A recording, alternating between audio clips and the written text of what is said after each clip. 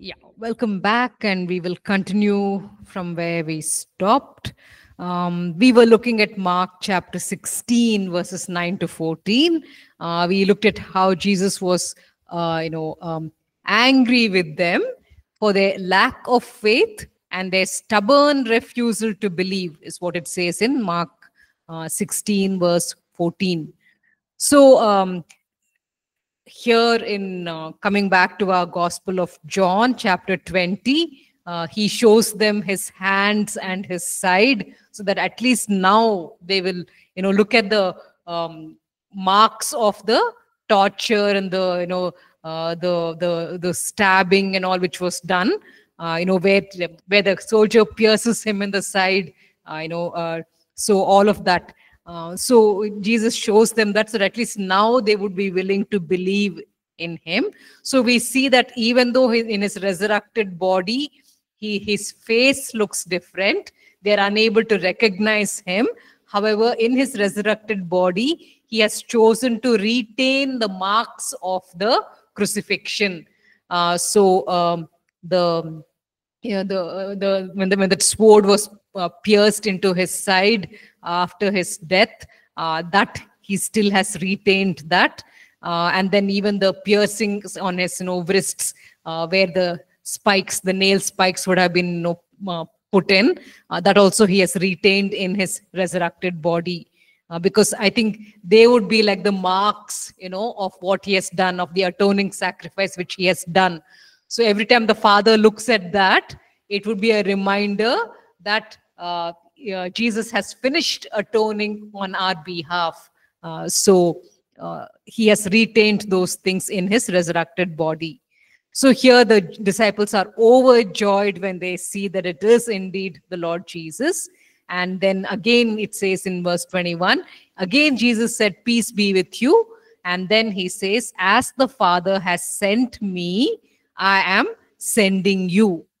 So, so that he can send them, so that he can equip them for sending, he now breathes upon them and says, "Receive the Holy Spirit." And then he adds some wording over there in verse 23.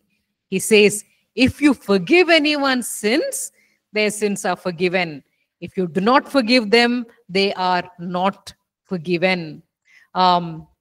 So let's first look at the portion where he talks about, where it says that he breathed upon them. If you were to, remember the Genesis account over there, Jesus breathes into the clay, the clay shape of a human which he has made. And then after only after God breathes into that clay shape, it becomes human, it becomes a man. So life is breathed into Adam in Genesis. In the same way here, Jesus is now breathing upon these disciples, and so now they are born again. So their spiritual birth, their rebirth, is now taking place here.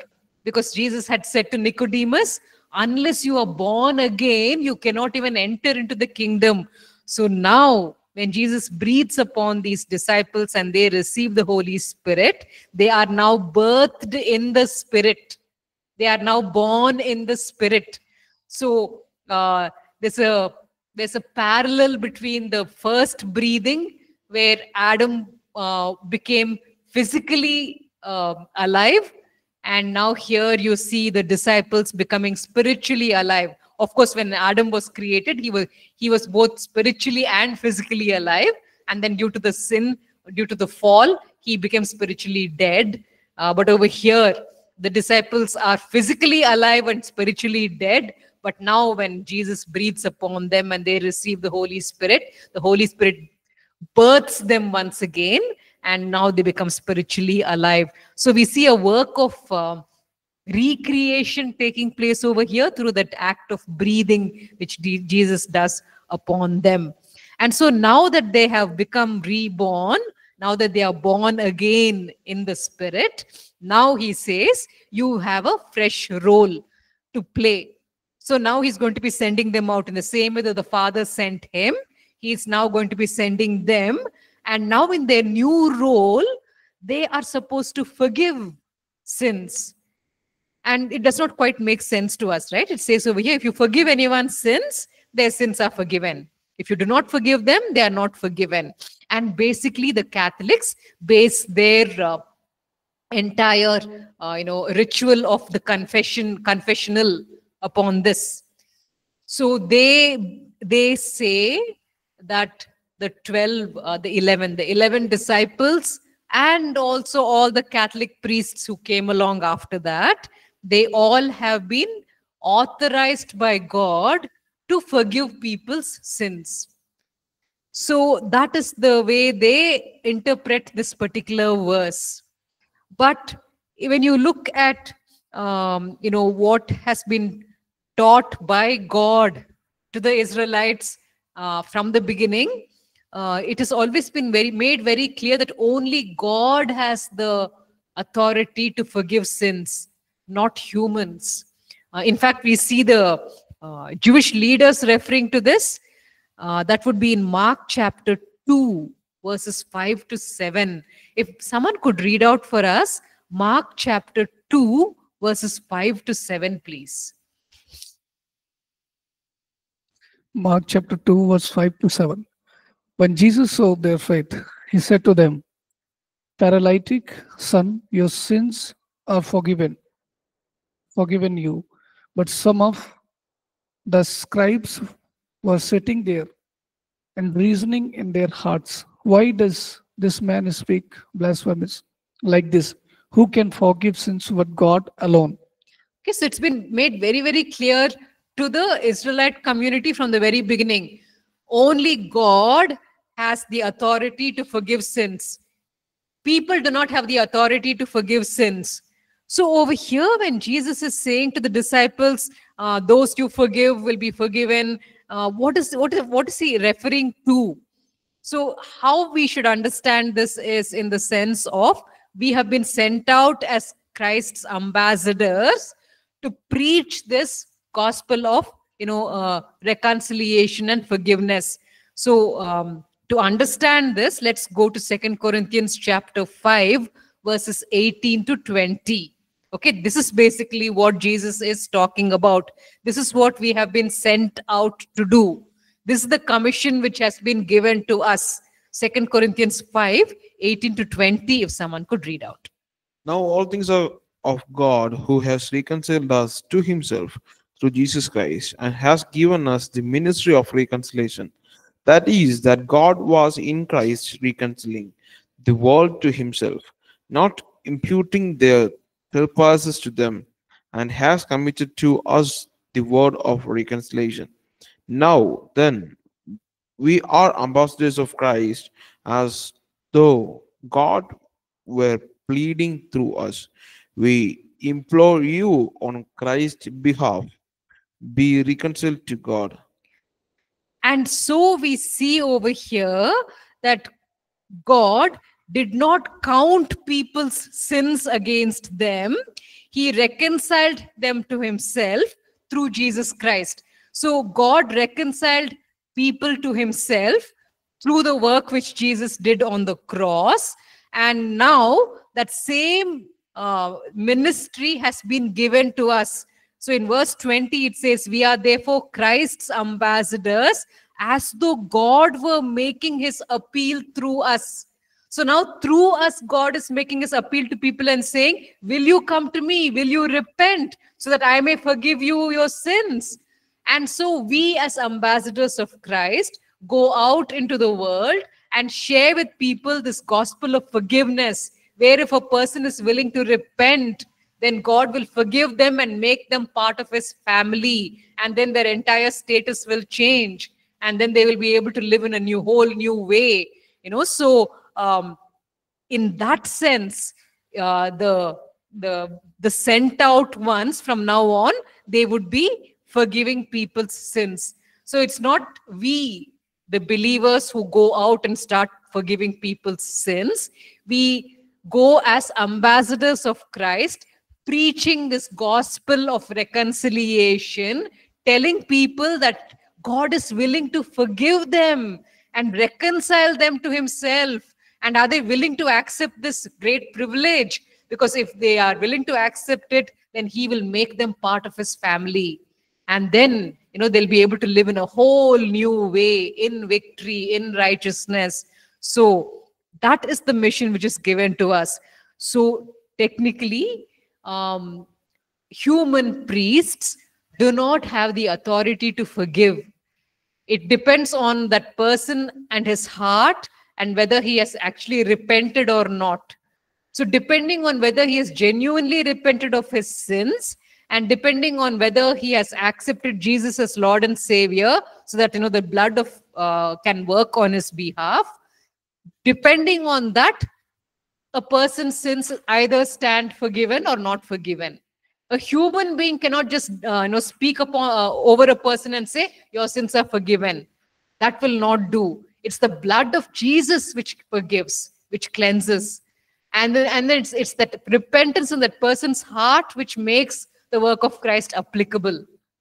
So a human can't just speak over another person and say, your sins are forgiven, and that person's sins automatically get forgiven. That is not what is talked about over here in verse 23. Okay, so moving on from there, let's go to the next portion about Thomas.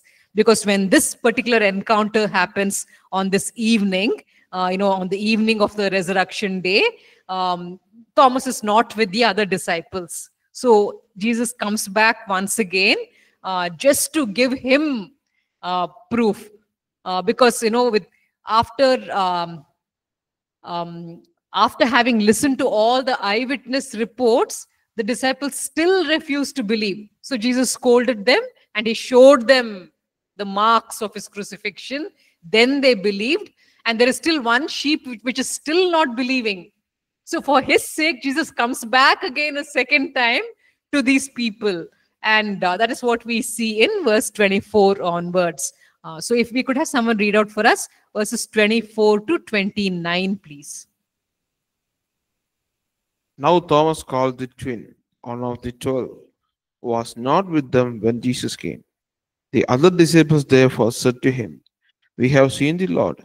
So he said to them, "Unless I see in his hand the print of the nails, and put my finger into the print of the nails, and put my hand into his side, I will not believe." And after 8 days, his disciples were again inside, and Thomas with them. Jesus came, the door being shut, and stood in the midst, and said, "Peace to you." Then he said to Thomas, "Reach your finger here and look at my hands, and reach your hand here and put it into my side. Do not be unbelieving, but believing." And Thomas answered and said to him, "My Lord, my God." Jesus said to him, "Thomas, because you have seen me, you have believed. Blessed are those who have not seen and yet have believed." Yeah, so Thomas says, I literally have to put my finger into that, into that gap which was formed when the nails were, spiked in. So he says, I'm going to put my finger in, only then I will believe. So for his sake, Jesus comes back to the place where they are gathered, and again the doors are locked. Jesus literally comes in through the wall, and he declares and says, "Peace be with you." And now this is enough for Thomas. He does not take his finger and literally poke it into the palm of Jesus. He does not do all of that. He just simply now says, "My Lord and my God," and he finally believes. So then Jesus makes this statement. He says, "Because you have seen me, you have believed. Blessed are those who have not seen and yet have believed," which, refers to all of us in this class. I mean, there's a blessing resting upon our heads. None of us actually saw those pierced hands. None of us have seen that pierced side. And yet, because of what is written in the Bible, we have chosen to believe. So there's a blessing which is resting upon our heads because of this, faith which we have expressed in Jesus. So that's a blessing, which is there upon us. It's a privilege which we have, which Thomas did not have. So then in verse 30, it says, verses 30 and 31. Yeah, if you could just read out 30 and 31. And truly Jesus did many other signs in the presence of his disciples, which are not written in this book, but these are written that you may believe that Jesus is the Christ, the Son of God, and that believing you may have the life in him. Yeah, so we had talked about this in the introduction, how probably chapter 20 was supposed to be the conclusion. And then later, probably the Lord also asked him to write one more chapter. And so then, later he would have written chapter 21. And we talked about how there are many, many manuscripts available where the book ends with just chapter 20. So probably those were the first handwritten copies which came out. And then later, under the inspiration of the Holy Spirit, John adds one more additional chapter. And so there's an additional conclusion given later. Because here it looks like as if the book is now finishing, because now the wording it says over here, these few things which have been written down, recorded in this book, they have been given so that you may believe. So basically this written record is for people who didn't get to actually see the way Thomas saw. Thomas saw and he believed. But then the rest of us, we read about it. The words have been put down in writing for us to read and place our faith. So these recorded words have been written that you may believe that Jesus is the Messiah. So these words have been recorded and written down on our behalf, so that by believing you may have life in his name. So every one of us who has believed, now we have life in his name. We literally have the Zoe life in us because we have placed our faith in him. So like we had talked about in the introduction, the additional chapter was probably added because there were some wrong ideas and thoughts going around. And so the Lord, wanted those things clarified. And so maybe chapter 21 was written at a slightly later time, to include these additional details as well. So what was so important? What additional things needed to be talked about in this additional chapter? So we will be looking at those important things now in the time that is remaining. And if we are unable to finish, we'll continue in the next class. So coming to chapter 21, if we could maybe have someone read out for us the first 5 verses. Yeah, if someone could read out verses 1 to 5. John chapter 21. Later Jesus appeared again to the disciples beside the Sea of Galilee. This is how it happened. Several of the disciples were there: Simon Peter, Thomas, nicknamed the twin, Nathanael from the Cana in Galilee, the son of Zebedee, and 2 other disciples. Simon Peter said, I am going fishing. We will come too, they all said. So they went out in the boat, but they caught nothing all night. At dawn, Jesus was standing on the beach, but the disciples couldn't see who he was. He called out, Fellows, have you caught any fish? No, they replied. Then he said, Throw your net on the right hand side of the boat, and you will get some. So they did, and they couldn't haul in the net because there were so many fish in it. Yeah. Okay, so we see that Peter says, I'm going to go and fish. And there's a lot of condemnation that is, heaped upon Peter for having said this. But we see that throughout the 3 years when Jesus was with the disciples, they continued to earn their livelihood. I mean, they didn't just simply, wait upon people to come and give them funds and contributions. So even during the time that they were with Jesus, they were ministering along with him, traveling with him, going from town to town. But whenever possible, they did continue to earn their livelihood. So that's basically what Peter is doing over here. He's not turned his back on God. He's not turned his back on the higher purpose which God has for his life. He's just continuing to do the things which need to be done, because fulfilling his earthly responsibilities. So he says that he will go fishing, and the others agree to go along with him, and they're not doing anything wrong over here. And on this particular night, they're unable to catch fish, and Jesus, who's standing on the shore, tells them to cast their net on the other side. And just like in the earlier cases, they are able to catch a whole bunch of fish because Jesus spoke and gave them an instruction. So they connect two and two together, and then they realize that, oh, this is definitely Jesus who is standing over there on the shore. And then you have, in verse 7 it says, the disciple whom Jesus loved said to Peter, it is the Lord. And then Simon Peter immediately, jumps out into the water and swims to the shore to meet with Jesus. This is how this encounter between Jesus and the disciples takes place. And then you have the conversation which happens between Jesus and Peter. So that's basically what we want to touch upon. That would be verse 15 onwards. So if we could have someone read out for us John chapter 21, verses 15 to 17. Yeah, 15 to 17. John chapter 21, verses 15. After breakfast, Jesus asked Simon Peter, Simon, son of Jonah, do you love me more than these? Yes, Lord, Peter replied, you know I love you. Then feed my lamb. Jesus told him. Jesus repeated the question, Simon, son of Jonah, do you love me? Yes, Lord, Peter said, and you know I love you. Then take care of my sheep, Jesus said.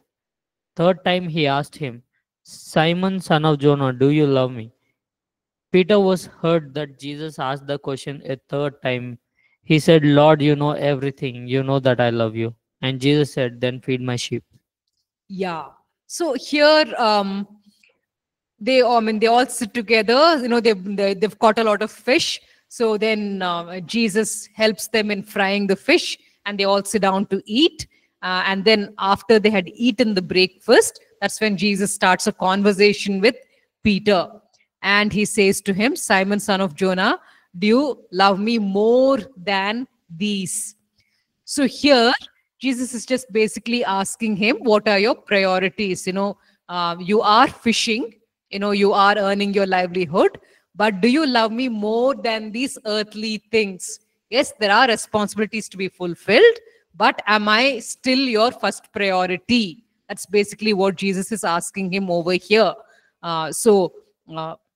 Very confidently, Peter replies and says, yes, Lord, you know that I love you. So he's basically saying, Lord, you know that my first priority is still you.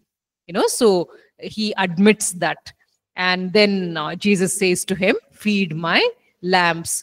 So then again, Jesus asks him a second time, do you love me? So we see that there are two different words for love which are being used over here in the original Greek. And there's a lot of misunderstanding regarding this whole issue. So we will look into this. Okay, so the first time that Jesus asks the question, he asks him, do you agape me? Okay, and the second time also, when Jesus asks the question, he asks him, do you agape me? The third time that when Jesus asks the question, he uses the word phileo, and he says, do you phileo me? So the first two times Jesus asks using the word agape. The third time Jesus uses the word phileo. And all the three times when Peter replies and responds, he uses the word phileo. So the first time when Jesus says, do you agape me? He replies and says, yes, Lord, you know that I phileo you. The second time also he says, you know that I phileo you.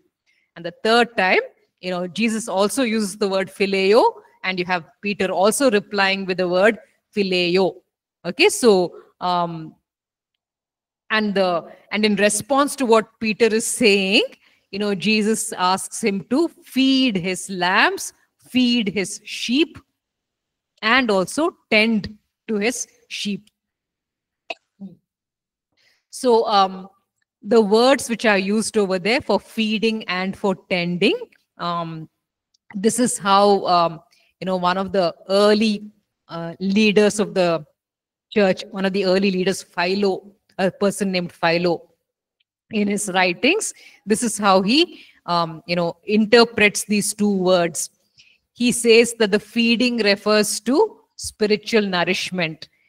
So as a leader of the church, Peter would need to spiritually nourish the believers.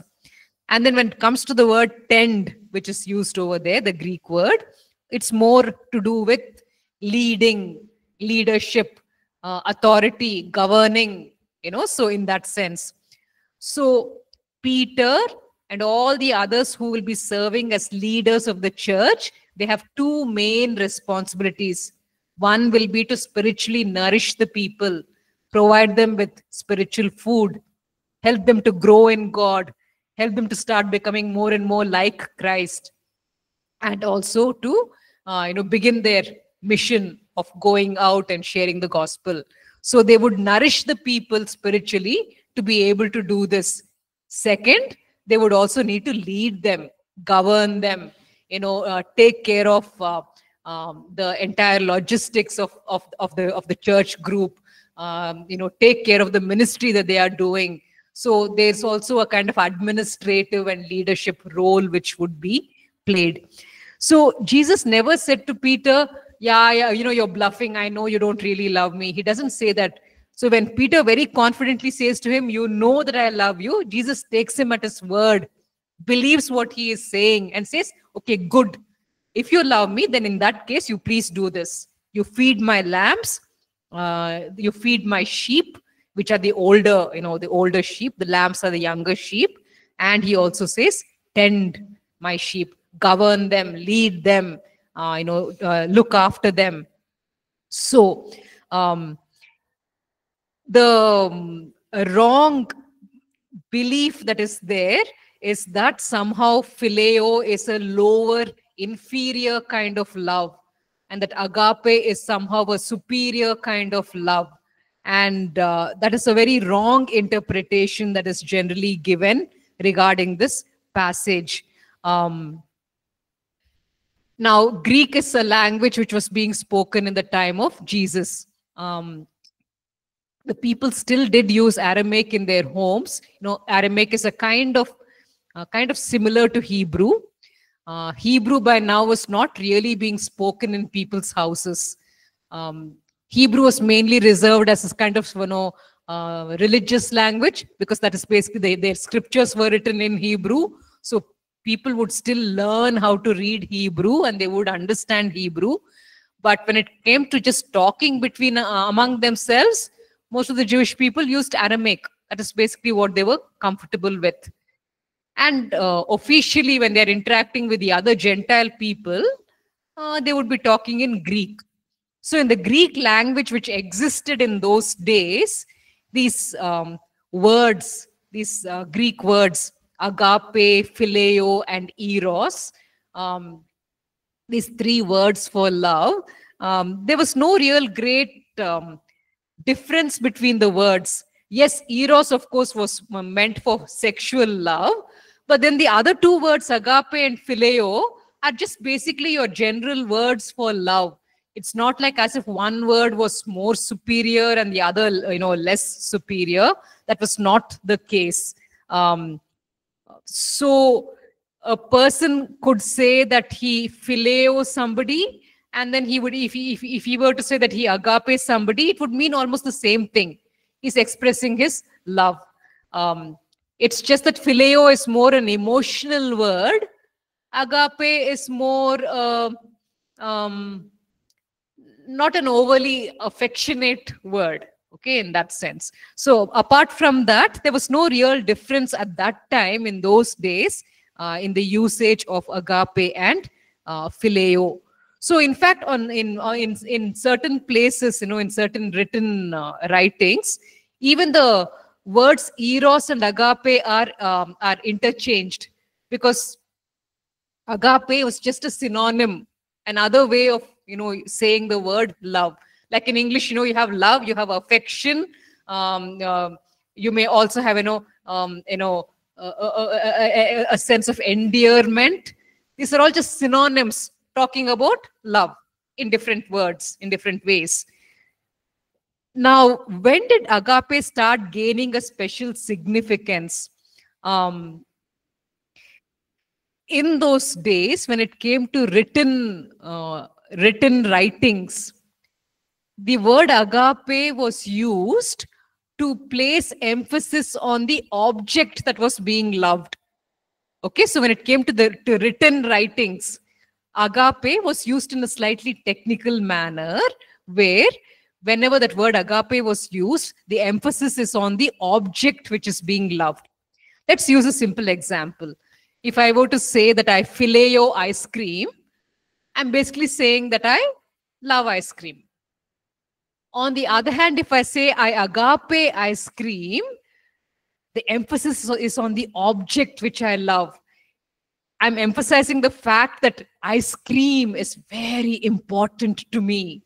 It is something very special to me. So the word agape was used to emphasize the object that was being loved. And so the gospel writers, when they began to write, and even Paul began to write his letters, and Peter wrote his letters, they began to use this word agape in a slightly more significant manner to bring out the emphasis on the object which is being loved. So let's look at two examples. John chapter 12, verses 42 and 43. If someone could actually read out this, John 12, 42 and 43. John 12.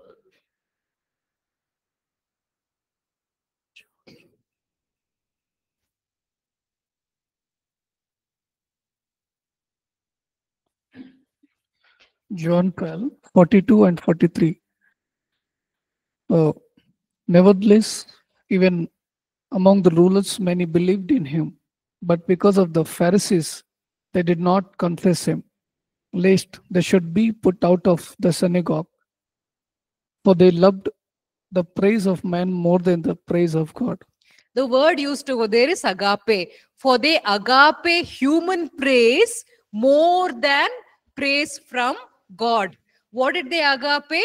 They agaped human praise. They loved it. It was very important to them. More than God's praise, human praise was more important to them. They agaped it. They loved it. The emphasis is on the object which they love. In the same way, 2 Timothy chapter 4, verse 10. 2 Timothy chapter 4, verse 10.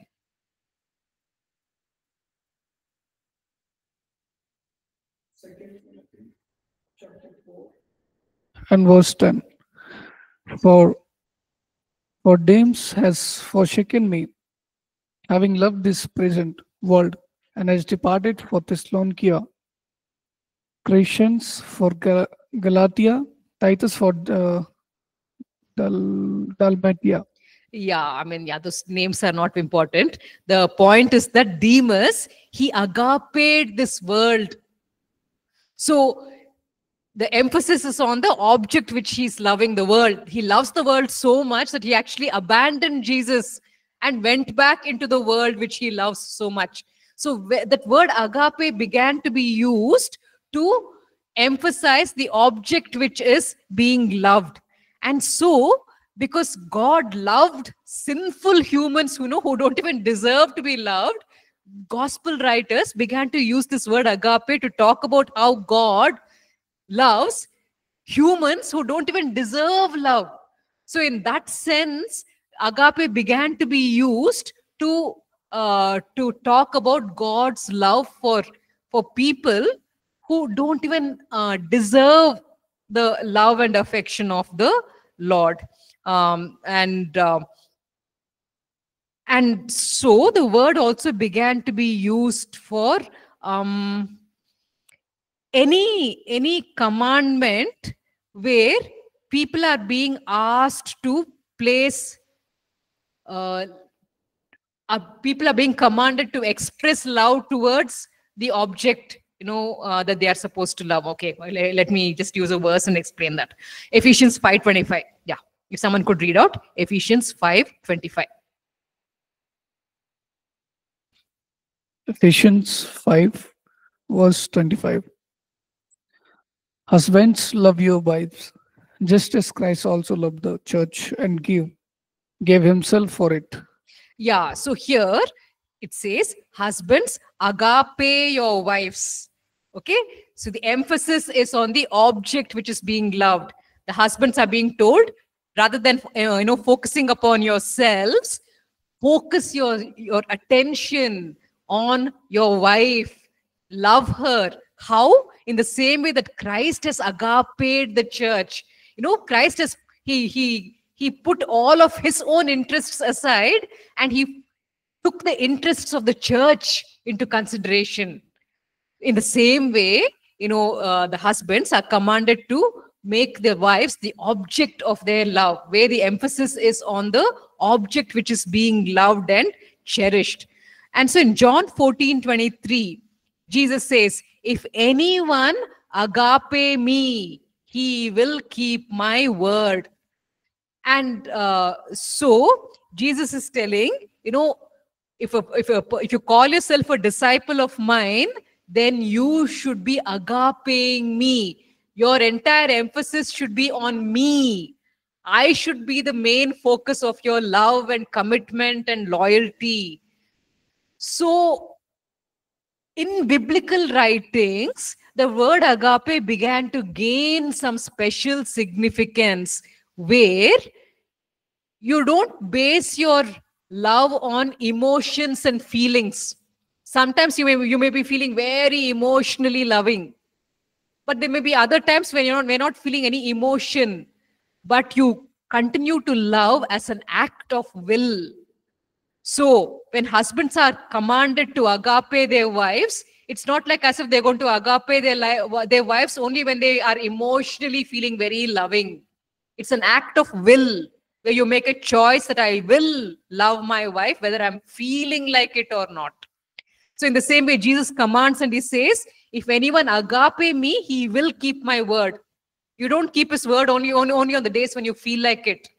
Whether you feel like it or not, you make an act of will and you say, I will honor him by obeying him. So agape is not a very emotional word. It is a word where you make a conscious choice and say, I will focus on this object that I have chosen to love, and I will do it as a commitment.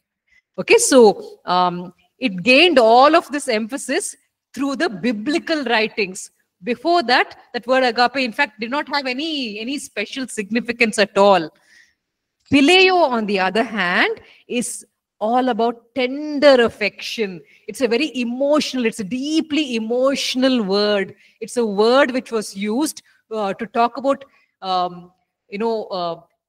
overtly, expressions of love, where you literally are feeling love for someone. So when the sisters, Lazarus' sisters sent him a message saying, Lord, behold, he whom you love is sick, they used the word phileo, because Jesus had a very emotional attachment towards Lazarus. So over there, the word which is used is the one whom you phileo, he is sick. That is in John chapter 11, verse 3. And that word is also used for the father showing love for the son.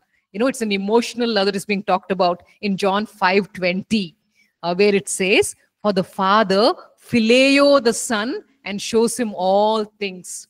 So the father has an agape love towards the son, but he also has a very emotional phileo, tender affection towards his son. And then Jesus, when he's talking to the disciples in John chapter 16, he says, for the Father himself, because in John chapter 16, Jesus says, no longer do I have to pray on your behalf. You can directly go to the Father and ask him, because the Father, he phileo you. He has this tender affection towards you. So, Phileo is in no way an inferior word. It's an on equal footing with agape. Agape and phileo are, so when, the three times when Peter says, Lord, I phileo you, that guy is putting all his emotion into that word and is saying, Lord, I have deep affection towards you, and you know it. So in no way is it an inferior word that is being used. Okay, so the whole problem of this kind of categorization of agape and phileo, that happened because of a mistake which C.S. Lewis made. C.S. Lewis in 1960, he came out with a book called The Four Loves. And in that, he gave his definition of these four words. And that is how the whole misconception came. Okay, so he's the one who said that agape is the unconditional love of God. And he's the one who said that phileo is a brotherly love. But then, even if you look at the Greek dictionaries, which have been, the biblical Greek dictionaries which have been written, he went against what was written in the Greek dictionaries. I mean, the Greek dictionaries, the Bible Greek dictionaries have been written to explain biblical words in a very clear manner. And they have been written by scholars who have spent their entire lifetime studying the Greek language of Jesus' times. And C.S. Lewis did not bother to follow any of those dictionaries when he came out with this book. So it is a mistake which he made. Okay, so just based on what C.S. Lewis has said, we don't have to be misled in our understanding of these words regarding love. And it's also maybe good to note that no human being is perfect. So we should be careful whenever we are looking into the teachings of any person. Because C.S. Lewis has some very strange ideas on the inspiration of the Word of God. It almost sounds sometimes in his writings like whether he doesn't really believe that all portions of the Bible are inspired. So just because a person is a big name and a popular name, let's not accept everything that they say. Let's be careful, careful in the teachings which we take from different people. So coming to verse 17, John chapter 21, verse 17, Jesus said to him the third time, Simon, son of Jonah, do you phileo me? Peter was grieved because he said to him the third time, do you phileo me? So Peter is not feeling grieved because Jesus has used the word phileo. Peter is feeling grieved because Jesus is saying that to him for the third time. And this would have been a reminder to him about how he had denied Jesus 3 times.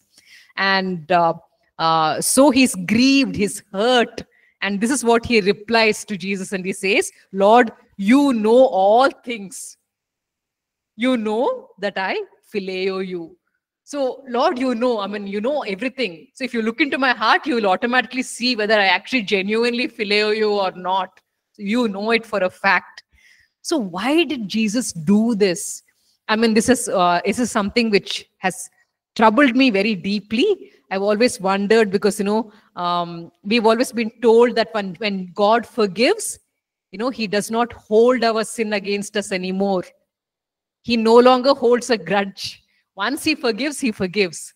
So why did Jesus deliberately bring up this topic and rub it into Peter, till Peter actually feels hurt? Why did God do this? Why would Jesus do this? So this is something which I really needed to understand. If we were to look at Hebrews chapter 8, verse 12, if someone could, read out that for us. Hebrews 8, verse 12.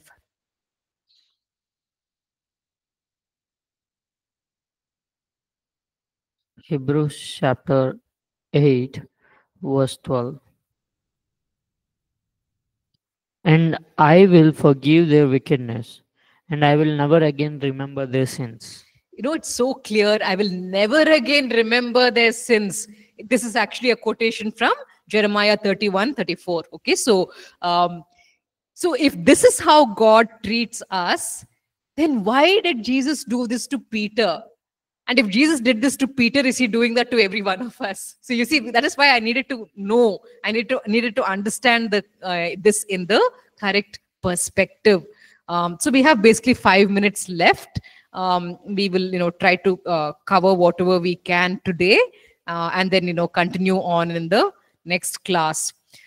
So immediately after this verse where Peter says, and he said to him, Lord, you know all things. You know that I phileo you.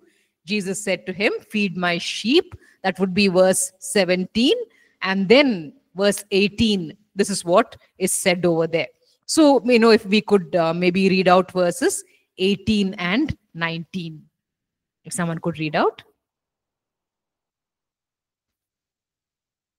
John 21, 18 and 19. I tell you the truth. When you were young, you were able to do as you liked. You dressed yourself and went wherever you wanted to go. But when you are old, you will stretch out your hand, and others will dress you and take you where you don't want to go. Jesus said this to let him know by what kind of death he would glorify God. Then Jesus told him, Follow me. Okay, so Jesus is in no way doubting Peter's love. Peter says, Lord, you know all things. And Jesus, in fact says, yes, I know all things. In fact, I'll tell you exactly in what way you're going to love me. A day will come when you will stretch out your hands and other people will dress you and lead you where you do not want to go. So Jesus is not doubting even for a moment Peter's love. In fact, it's Peter who's not understanding that, he is completely forgiven. Maybe Peter is still going on dwelling on the past. So Jesus is raising this question not because Jesus has any doubt. Jesus is raising the question to help Peter know that he can leave this behind. He no longer has to dwell on it. So Jesus, in fact, says to him, yes, I do know all things. And in fact, I know how much you love me. I know how you're going to be martyred for me in the future. So I know to what extent you love me. But Peter, do you know that? Do you realize that? You're going on dwelling on that past mistake. You're going on, poking yourself and condemning yourself for that mistake. Why don't you leave it behind? Because, you have been forgiven and now you're moving on. And I truly believe that you love me, which is why I've told you that you should feed my sheep. I've committed my sheep into your hands. So Jesus never had any doubts about Peter's love. It was Peter who was unable to move on from his failure. And the beautiful thing that we see is that in the next verse, it says, Peter turned and saw that the disciple whom Jesus loved was following them. And you discover that this entire conversation which happened between Jesus and Peter did not happen in front of everyone. Jesus took Peter and they were walking together alone, just the two of them, when Jesus had this entire conversation. Jesus did not humiliate him in front of everyone else. They were walking together on the beach, and John was following somewhere behind. So Jesus takes him away privately and brings up this topic deliberately to heal him on the inside, to give him this confidence that no matter what happened in the past, it is now forgiven. And now God is completely trusting him and entrusting his sheep into his hands. And so now Peter needs to move on rather than continue to hold on to the past. So there's a beautiful message of forgiveness which is being taught over here in this passage. So after this conversation is done, Peter turns around and he sees the disciple following, the disciple whom Jesus loves, that is John. And then he asks, what about John? He says, Lord, what about him? Okay, we'll cover those things, in our next class. But the point that I wanted to emphasize is that Jesus takes him away privately and they have this conversation together privately. It's not done in front of the others. There's no desire on Jesus' part to humiliate him. Jesus wanted to heal him, build up his confidence, help him to move on and become the leader that he is meant to be. So that is God's approach towards us when we sin and we repent. He will not remember our sins anymore. But he expects us also to stop dwelling on those sins and going on condemning ourselves with those sins. He wants us to realize that he has accepted our repentance. And he wants us to realize that he now believes in our love for him. He wants us to realize that he now has confidence in us. And so, like Peter, we are expected to move on and take on the roles which he has waiting for us, in his kingdom, in his ministry. Okay, so these are some of the truths which we could, dwell upon in our class today. And in this particular phrase which is used over here, where Jesus says to Peter, you will stretch out your hands and they will take you. That term, stretch out your hands, it was referring to the crucifixion. Okay, we'll cover all of that in our next class because we're actually out of time. Okay, sorry. Yeah, we'll close with a word of prayer. Lord, we just thank you so much for the lessons that we could learn from your word today. We pray, oh Lord, that we will walk in the new status which you have given us. We are now brothers of Jesus. We are now sisters of Jesus. You, oh Lord, are literally our Father, our Heavenly Father now. And so, Lord, we can come to you with confidence and place our requests before you. And Lord, with your equipping, we can go out and take up this ministry of reconciliation which you have entrusted to us, so that people, oh Lord, can be forgiven of their sins and come to you. Lord, we thank you for all of these things which we have learned today. And we pray, oh Lord, that we would apply them in our own lives and in our ministry. Thank you, Lord. In Jesus' name, amen. Amen. Thank you so much.